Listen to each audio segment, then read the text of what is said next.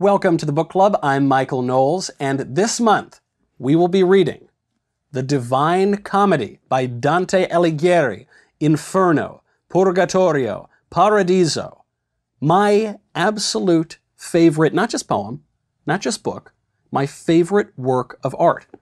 But first, before we get into that, in our fast-paced world, it is tough to make reading a priority. At least it used to be. But at thinker.org, they summarize the key ideas from new and noteworthy nonfiction, giving you access to an entire library of great books in bite-sized form. You can read or listen to hundreds of titles in a matter of minutes, from old classics like Dale Carnegie's How to Win Friends and Influence People to recent bestsellers like Jordan Peterson's 12 Rules for Life. If you want to challenge your perceptions, if you want to expand your horizons, if you want to sound smart at cocktail parties, most important at all, go to thinker.org. That is Thinkr, no E, no time for that, .org, to start a free trial and put your mind in motion. It is very fitting, I think, that as we go through my absolute favorite work of art ever composed, we will do that with one of my dearest friends, the Dante scholar, Catherine Illingworth. Catherine, thank you for joining. Thank you for having me. Thrilled to be here. So we've only got a little bit to go through today. We've only got about, 1,500 pages or so. Yes, 14,000 lines of poetry. Okay, great. In this brief period that we have, just before we begin, tell us a little bit about what actually happens in not just Dante's Inferno, but the whole poem. Inferno, and then Purgatory, and then Paradise. Well, it is a thick stack of books here, but the plot is pretty straightforward. We have a guy who has lost everything. He is down and about. He is in the middle of a dark forest. And then a guide shows up and says, I'm going to save you by leading you through hell, purgatory, and heaven. And he's journeying to God the whole way. It is probably worth pointing out, too. I think some people they hear like Dante's Inferno, and you might not realize that the word inferno in Italian means hell. It's not like just an oven or like a pizza place or something. This is the story of this pilgrim. He finds himself in a midlife crisis, right, in the middle of his life, and he goes down into hell, and he's got this poet guiding him. That's right, Virgil. Virgil. The author of the Aeneid. Okay. Yes. And he's guiding him because there's this woman that Dante loves. It's like the love of Dante's life who inspires all his poetry. And her name is Beatrice, which means blessed, and she's up in heaven. Yes. And she sends Virgil, who's in hell, on this mission. Yes. But Virgil's in hell, so why is Virgil leading Dante all the way up to heaven? Because Virgil was Dante's favorite poet. Okay. He calls him his master and his author. And Dante credits Virgil with the development of his own skill as a poet. He loved the Aeneid and Virgil's other works so much that it led him to the career he pursued as a poet. And this brings up another point. The poem includes politics, obviously poetry, obviously lots of philosophy. So what is it? Is Dante, is he a pilgrim? Someone actually going on this journey to God? Is he a poet? Is he a politician? Is he a philosopher? Who is the historical person, Dante Alighieri? That's a great question, and the answer is all of the above. So he pursued a career as a poet as a young man, and was very skilled and met with success that way, and then tried his hand at politics, and I had some success there as well. He did, for a little bit. For a little bit. Then it didn't go so well. Until his people lost favor, which led to his ultimate exile from the city of Florence, which was the great tragedy that set off this chain of events in his life that led to his ability to write about a man who has nothing left to lose, who has to completely rebuild his life. So this poem, which Dante wrote over decades of his life while he was wandering around Italy trying to find a new home, this is all of his reading. We benefit from everything he read and studied and explored while he was in that period of exile, which lasted till the end of his life. He never made it back into Florence. The first time I read this poem was a dozen years ago, so I hadn't really read it properly until we started going back through this. And I read it on the course that Dante took when he got exiled from Florence. Great tragedy of his life, and we kind of went all around and ended up in the city of Ravenna, which is where he died. And I think it's worth reminding people, it's written in Italian. So you got to pick a translation. We're using the Durling Martinez translation, which is very good. Yes. But just to give you a sense of the poem, this used to be my trick at parties when I would try to impress girls. To give you a sense of the poem, it's written in what's called terza rima, right? So it's 3 lines, 3, a very important number. It's the Trinity, right? There are 3 parts to the poem. The rhyme scheme, just to give you a sense of the Italian, is Nel mezzo del cammin di nostra vita mi ritrovai per una selva oscura che la drit vera smarrita ai quanto a dir qual era cosa dura esta selva selvaggia aspra e forte che nel pensier rinnova la paura tante amare che poco più morte, right? It's on and on. And thank you very Beautifully much. Thank you. A beautiful recitation. I've exhausted all my Italian. But it goes like that. I mean, I read that to illustrate.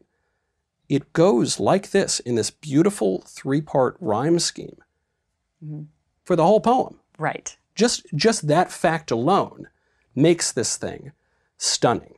Absolutely. What I want you to tell me about a little bit is how the poem combines so many different aspects. Of the intellectual journey to God, sure, that he's been able to assemble so much into one poem. It's remarkable that he's able to, his talent as an artist is so formidable that he's able to draw in all of these other disciplines. He's talking about politics and history and folk tradition in his own area. He talks about family heritage and philosophy, theology, the church history, all of these, pretty much all matters that the intellect can comprehend. He is able to put into this stunning poetic verse, which is why I'd have to agree with you that it's the highest work of art that I believe has ever been created. You know, one thing he references in here is St. Thomas Aquinas, who put together the sum of all theological knowledge, right? The Summa Theologiae. And to me, it seems like Dante's poem here is the sum of all art. I don't know, the sum of all artistic knowledge. Absolutely. It's got all of these elements to it. Right, and he's not shy about telling you that that's exactly what he's trying to do. He is trying to write the best poem that's going to talk about absolutely everything, so that if you've read his poem, you will never need to read anything else. But I have to tell you, the thing that intimidated me about the poem 10 years ago, 12 years ago when I read it, and continues to intimidate me about this poem, is I just think, I don't know enough to read this poem. Oh, and I read Italian, right? So at least I got a little leg up, but I still don't. What would you say to a modern reader who is just sort of saying, okay, I'm going to start with a 100-page novel first, then we'll move on. You know, I mean, it just seems overwhelming. Certainly, yes. And the person is rare to begin with who wants to sit down with a 14,000-line poem on a Saturday night to think, I'm going to read some very dense medieval poetry. Yeah. But this is, when do they say that when skating over thin ice, your safety is in your speed? It just keep going. Just keep going. Keep going and find friends. There are no trophies to be won by sitting there trying to power through this thing by yourself. Get a version with fantastic notes that'll walk you through some of the context without getting too mired in the details.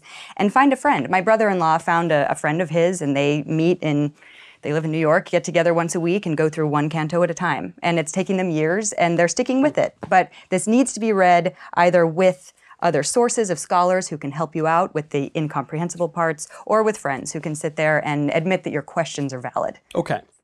There are no trophies to be won by trying to do this super duper fast, or do it alone, or do it just 2 people. Right. But there will be a trophy that I will give you at the end if we can get through a substantial part of the poem. So let's begin with hell. Okay. What does Dante have to tell us about l'inferno? What does he have to tell us about the nature of hell? Well, this is what Dante's most famous for, of course. If anybody has heard of Dante, they've heard of Dante's Inferno. Yeah. And so you'd imagine it's some kind that he's taking delight in talking about the suffering of these souls, that they're being tormented and tortured and in all manner of these sadistic ideas he has. But really, this is Dante exploring desire gone very, very wrong. He's famous for talking about lust. He talks about the greed for power, for gluttony, for these things that we want as human beings that are not going to take us to very good places. Well, especially on this point of lust, you know, love is kind of the central theme of... Right. There are other central themes, but, you know, love is what guides you all the way to the very end of the poem. Right.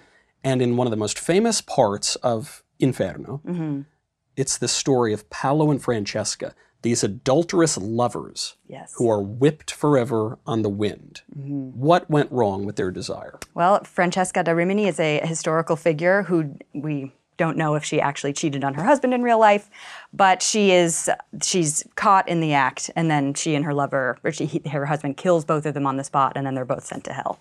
But there are shades where, of course, love for others is the ultimate good. So what's wrong with this one? Francesca gives an eloquent, wonderful speech where she talks about how she has been so wronged. And this is all, she is the victim. She's oppressed by a system that forced her into a marriage she didn't want to be in, that she doesn't see any of her own culpability. Right. So that, or even the way she describes it, the love took her, the love grabbed her Yes, away. she was swept up. She's this passive figure who has no responsibility for what she's done. Yeah. And she certainly doesn't exhibit any remorse. And so she's kind of stuck together with this guy Paolo that she had this affair with, and they're whirling around in this whirlwind for all of eternity. But it's important to note also that Dante places that at the very top of hell, which are the sins that matter much, much less to him. There are far graver things of which one can be guilty that Dante is going to really drive home punishments for those people. Well, this is a point that I think is important, because when people think of the traditional Christian understanding of hell and heaven and punishment, we stick on the fleshy sins, you know, Certainly, we stick on sex, especially. We talk right, about sex. And for Francesca, she said, very interesting, just the beauty of the language again here is, she says that love led her away on this. And then this famous line in the Italian is, amor conduce noi ad una morte, love led us to death. And within the phrase una morte, which means death, is the word amor, which means love, right? It's totally, everything fits perfectly here. And you've got all sorts of other people being punished where their desires in life that were disordered actually create the punishments that they're facing. But if sex stuff is kind of on the grand scheme of things not so bad, right? What are the really bad sins? The worst sin is betrayal. So that you go from sex to gluttony to being a little too fleshy. And of course, when people think of the medieval church, all they're thinking about is trying to govern people's bodily desires, which Dante says, yeah, not great, but let's move on to the stuff that matters a lot more, which is going to be anytime a person in authority is leading someone astray, like the bad popes, the popes he doesn't like. Yeah, he's pretty tough on them. He's very tough on them, but he is absolutely toughest on those who betray, especially their benefactors, most famously Judas. So you kind of, they're descending all the way down into hell. It's a little politically incorrect. You see some mosques on the way down. It's, you know, you're not allowed to, I don't know, he's going to get canceled if this episode goes out and they say it's not totally politically correct. But he does have some Muslims in purgatory and heaven, he does, too. that's right. He's very, that's just, for all the people who are going to cancel Dante, please take a moment. There are bad and good Christians, there are bad and good Muslims. Yes, please don't cancel him. He goes down further, and then in the pit of hell, there's no more fire. It's not that it's defined by fire. It's defined by a lake of ice. Right. And in that lake of ice is Satan, who is portrayed as this three-headed beast. And he's gnawing on at the center Judas, but other people too. Yes, we have Cassius and Brutus. These are the people who killed Julius Caesar. People who killed Julius Caesar. Aren't they heroes? Isn't that, I thought we consider those guys heroes now. Well, this is a challenge about this poem, because this is a symbol that, first of all, betrayal is never okay, no matter who you are betraying. There are other ways to achieve any end you should be seeking. But also, the state matters a great deal to Dante. He cares about politics because he believes that a virtuous leader and a virtuous government can create a holy society. I like this about him in particular, and it's the point that I think people hate about Dante when they try to approach him is, oh, it's so particular. He's talking about some of his friends go to hell and all these various Florentine political figures, and they say, I don't know anything about this. I don't want to know anything about this. Right. Why can't Dante write more generally? But for Dante, the particular really matters. And for our own salvation, the particular soul really matters. Right. And here is where politics matters as well. You think of today, so many Christians will say, don't worry about the politics. Just care about the culture. Right. We shouldn't participate. But, you know, we'll hear politics is downstream of culture and that kind of, which is true in as far as it's true. Right. But for Dante, politics matters a lot as well. Right. On the macro and the micro scale, I think that politics were so localized, of course, in his day and age that you couldn't look at some leader all the way across the country that didn't affect your daily life. These were families that his family had known for generations. These were people he'd grown up with. These were real human persons, which is, of course, how we should all look at politicians, as real human persons. And it matters for the state of one's character to have virtuous and correct opinions about big issues. But what matters so much more is how you're actually treating the people that you live and work with on a day-to-day basis. And among these families that they all knew, and they're kind of fighting with each other, but maybe they allied with each other, there is this family, the Donati family, and there was this marriage that was arranged when Dante was about 12, I think, to this woman, Gemma Donati. But one thing I notice when I read the biography of Dante and his wife, the woman that he married is not the woman who inspires him to write all of his poetry. That's an uncomfortable truth. So what am I supposed... You've got his wife, Gemma. Right. But then you've got his love, the absolute love of his life, Beatrice. Yes. That doesn't sound very kosher. It certainly seems a little sinful, doesn't it? Who's Beatrice? Well, what we know about her is that she was a real human woman that Dante met in person when he was 9 years old, and fell in love with her on the spot, and they grew up in the same neighborhood, so he would encounter her occasionally in the marketplace, occasionally around town, but they never were close, and they certainly were never lovers as far as we know. Yeah.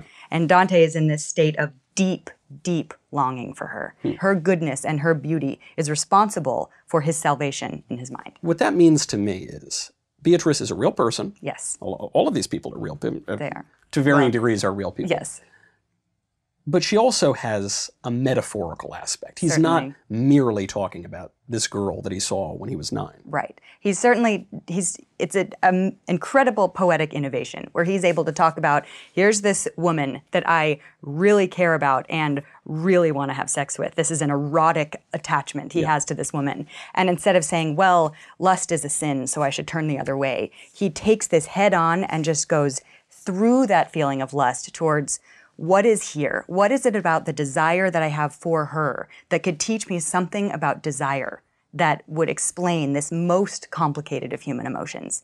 And it is, in fact, his desire for Beatrice that teaches him how to long for and how to seek what is truly good.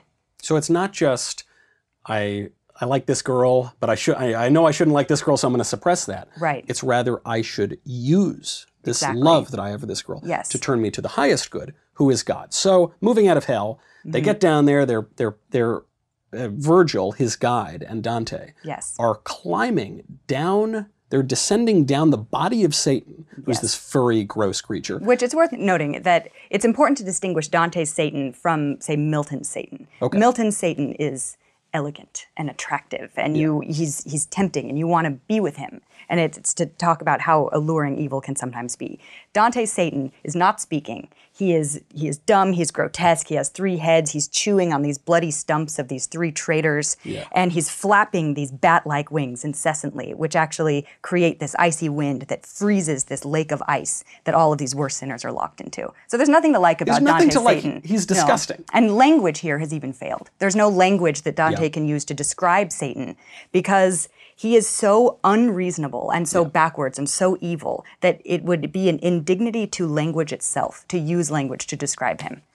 So they're climbing down, and then at a certain point, Virgil, the guide, says to Dante's always getting so afraid and he's getting so confused, and he realizes that they kind of turn around. Yes. So he turns toward the legs. It's not clear if he's turning toward Virgil's legs or turning toward Satan's legs, whatever. But they get turned around, but they keep climbing. So Dante thinks they're going back up into hell. Yes. But then they're not. They come out somewhere, and Dante and Virgil see Satan's little legs sticking out of the ground. How does that happen? All right, this is complicated to figure out where we are geographically. Yes. But the pit of hell is purportedly made by the dirt that was displaced when Lucifer was cast down from heaven. And so the body of Lucifer, Satan, is embedded right in the center of the earth. So his body and the landscape of hell are one and the same. They're melded together. And so climbing out of hell requires climbing off of the body of Satan himself. And then all of a sudden, because the earth is round, once you pass the point where his body is, then all of a sudden you're right side up on the other side and at the foot of Mount Purgatory. How is purgatory different than hell? Oh, in every way. Because we are also suffering in purgatory, but we are suffering for a reason. People in hell are in stasis forever. They are never getting out of there. Nothing is ever going to change about their circumstance. But in purgatory, you are in an arduous climb to go up. The terraces of the mountain correspond to sins of which one might be guilty. But you can work off your guilt while you're there, and you can ascend and get closer and closer. And the souls who are there know why they're there, and they know where they're going. So there's a lot of suffering in Mount Purgatory still, but it resounds with hope. and with light and with communities of people. The isolation of hell is replaced by the chorus of purgatory, where the group is all working together. Because when Dante enters hell for the first time with Virgil, there's a big sign over hell, and it's very beautiful. We won't go through the whole thing, but the last line is very famous, and it's, Yes. "Abandon all hope, ye who enter." Yes. There's no hope there at all. But you get to Yes. purgatory, and there's a lot of burning and a lot of fire and a lot of punishment, Right. but there's hope. There's absolutely hope. So how does Dante ascend through purgatory? Because if there's hope, that means purgatory is not the end. Right. You first get to a group full of people who have salvation kind of by a de facto matter. Maybe they were baptized or had a praying mom or a last-minute prayer, but they don't understand why they're there. And so he mills around with them for a while until all of a sudden he sees one person who's willing to start this arduous climb. He's leaving this valley where everyone's lingering, waiting to climb. And it's this soul who finally, after being there for however many years, turns at the sun and says, "I care for only this." And he is letting go of all of his earthly concerns, even worried about politics, worried about his own reputation, all the things that are keeping people down on the surface of the earth. Yeah. When he lets it go and looks at the light, then he's ready to start climbing because he's focused on something outside of himself, above himself, better than himself. And that is what lures him upward to start climbing toward God. So we've got this image of purgatory as a mountain, Yes. and you've got to climb up it.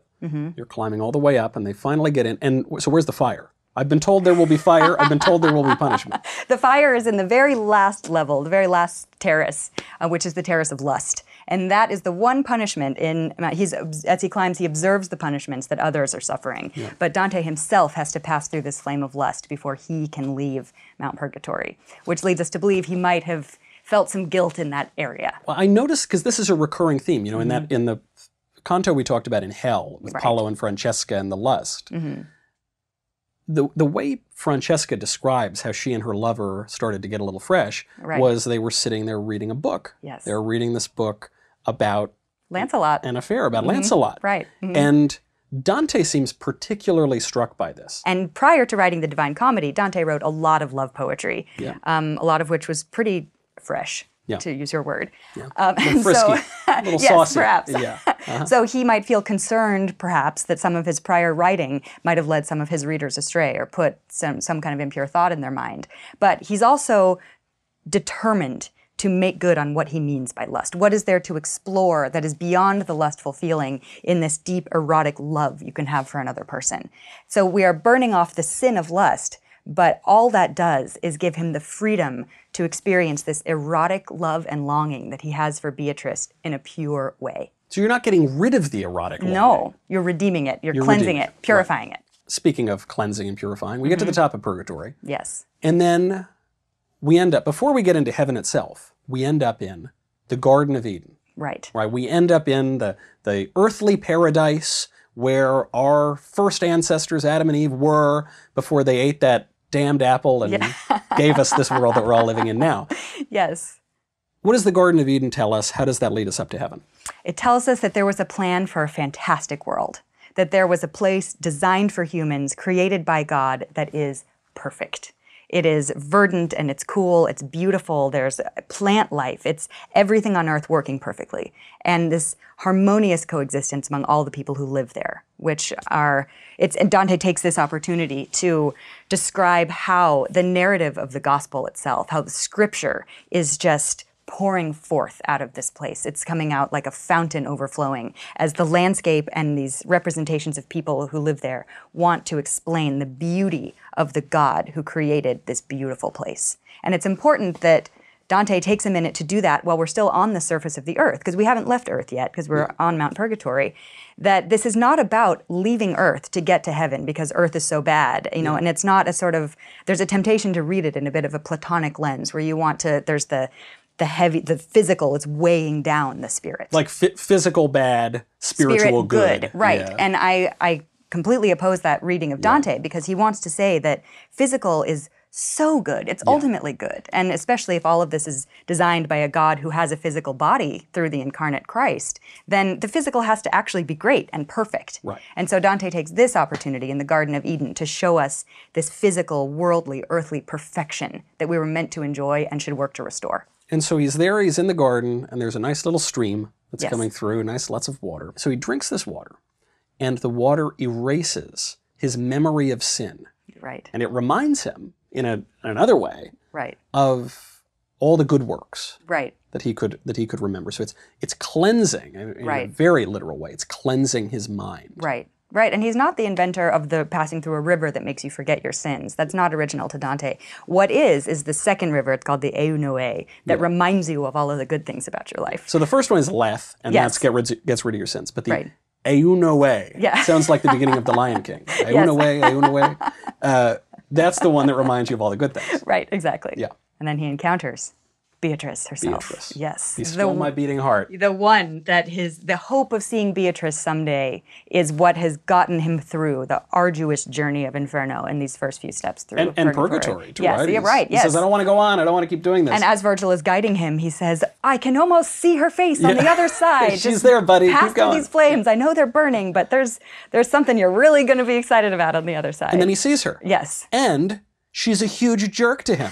She is. She's not. You're waiting the whole time. You're like, oh, this is going to be they're going to kiss. They're going to embrace. Right. No, no way. Not. She's a huge jerk to him. Yes. Why is that? Dante describes her as a stern admiral. Yes, she has this sort of military power. It's because her goodness and virtue, which was true on earth, but now in her beatified state, we should note she died at this point. She died when she was very young, before he started writing. So she's been in heaven for a while. Yeah. Dante beholding Beatrice in her beatified state, she is immensely intimidating to him and terrifying. And she has a lot to rebuke him for. Yeah. And so as he imagines being this kind of gallant lover, we've talked about Lancelot, that's how Dante wants to be greeting his Beatrice, but he casts his eyes down like a little boy who's been yelled at by his mom. You see, beginning around here and going all the way up through heaven, this image of Dante like a little boy. Yes. Coming back. Why is that? Why has this grown man become a little boy? I have to think that it has to do with the scripture, be like these little children to come unto me. That there's something about the humility of getting rid of all of your power, your authority, your education, your learning, casting all of your virtues aside to humbly approach the good, to approach God, is kind of the only way. I think we're probably all destined for that, a return to childhood as we seek to improve ourselves. So we're almost at this perfect image where Yes. Dante is going to behold the face of God. Yes. But there's one last really sad moment here. And it's probably the saddest moment of the whole poem. I cry every time. Virgil, Dante's beloved guide, has to leave him. He does. Why does he have to leave? He's not a Christian. He does not have salvation, so he cannot advance to the realm of the saved. Because he was a pagan He was a pagan, yes. And he lives in, the beginning of Inferno. We actually get to see where Virgil lives, and it's with all of the other virtuous pagans, the heroes from antiquity, some fictional, some historical, who have an okay life. It's a little dreary, but there's a castle and a nice field, and they all get to hang out together. And when Dante walks through there, he's very tempted to actually just stay there forever. Yeah, because that sounds great. all of the people he likes reading the most, all of his intellectual heroes, are all assembled in one place. And I'd love to sit down and chat with Aristotle and Homer. But the problem there is, it might be pleasant enough, Right. but there's no hope. Exactly. And Dante turns to talk to Virgil, but he's gone. And so he starts crying. And Beatrice, as her character would suggest, she doesn't, come over and hug him. She says, hey, Dante, stop crying. Yeah. Stop crying. She says it to him twice.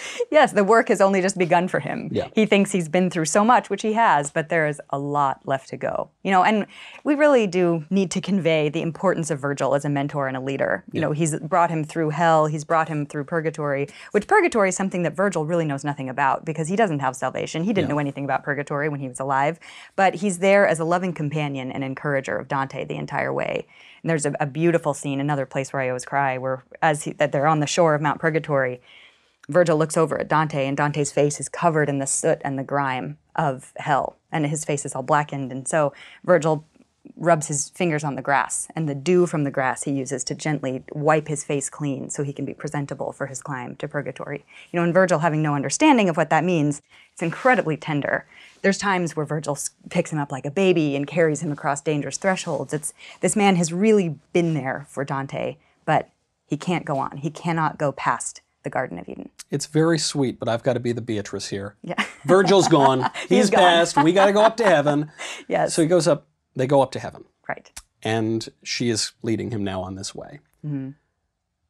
And before he gets to see the face of God, he encounters some ancestors of his. He does. 2 ancestors in particular. Yes. Who are they? Well, the one I like best is Cacciaguida, who is his great-grandfather, who was a crusader. And the fact that this grandfather of Dante's fought in the Crusades had afforded his own family some degree of nobility in Dante's lifetime. So I'm sure there are many of us who have an ancestor in our lineage who's inspired us. Maybe we carry their names. Maybe we have a portrait of them on the wall. It's about family legacy, and this character, who Dante never met but had heard so much about in his lifetime, had given so much dignity and sense of self to Dante during his life. And so he's standing there in the heaven of Mars. Each of the levels of heaven are named after the planets and the sort of mythological attachments that they have. He's standing there and then sees like a shooting star that goes streaking across the sky, this light that then comes right to him and greets him, "Oh, my blood." He's so proud that Dante has come to heaven to see him. And the conversation that ensues about them is deeply touching, because Dante admires this Cacciaguida so much for his valiant warfare as sort of a knight of his day. But then Cacciaguida turns and says, "Well, do you know what the true warfare is? Poetry." There is a real battle to be fought, and it's not against any foreign enemy. It is against the darkness and the evil that is embedded in daily life, and those who are willing to combat it with all of the resources they have, which in Dante's case is his talent as a poet. He moves forth from this encounter with his great-grandfather feeling emboldened to be the author of truth and to convey everything that he's seen because his grandfather has given him that charge. He's got that charge to write this poem, to write the poem that we're talking about. Yes. Before he does that, though, he's got to meet another ancestor of his, actually the first ancestor of his, who's Adam himself. The first ancestor, yes, and indeed. Adam, you know, we think of him as kind of a dunce because he ate the apple. Right. Adam has a lot of wisdom to convey. He certainly does, yes. He's a magnificent character in Dante. And Dante has this one burning question that he can't wait to ask him. And we all know that Dante, as a poet, really loves language and finds it very valuable. Yeah. So he goes up to Adam and says, "You have to tell me, what was the language that you spoke in the Garden of Eden?" The language he used to discourse with Eve, that he used to name the animals, that he used to speak to God. And Adam says, "Who cares?" It's language. He says, "I'm sure before my generation was dead, they were speaking a brand new one." Language is always fluid and always changing. And Dante is a little bit crestfallen, but he's starting to understand that the language that we use is, maybe not the perfect tool to convey the truth that he wants to communicate, which is about right before that, or right after that encounter with Adam, is right as he's getting seriously starting to approach God himself.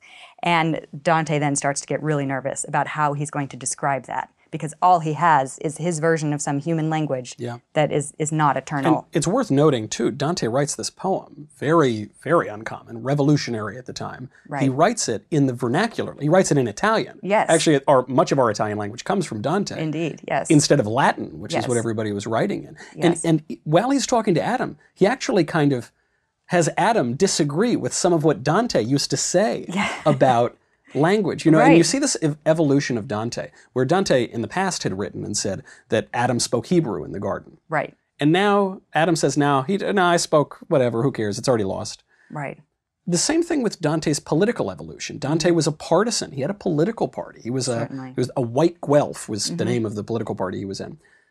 But later on, as actually Cacciaguida says to him, it's better to become a political party unto yourself. Right. He moves beyond partisan politics. Right. He even moves beyond the need for this one language Right. that Adam spoke in the garden. Right, because at this point in the poem, we're getting a very strong sense that there's one thing that matters, and that is God himself, and moving always in that direction. Regardless of what language you're speaking, or city you're born in, or party you belong to, that there is a right thing to believe and a right thing to do, and it is entirely directed towards the divine himself. So in our remaining moments, would you please, if you will, summarize Dante's vision of God? If you could possibly I know that language will utterly fail to comprehend the ineffable image of God, but if you wouldn't mind, what's he say? It's worth noting also that Paradiso is just as long as the previous two. He's not skipping through Paradiso quickly. He's had just as many conversations, so this feels like there's a long crescendo that is leading to this moment.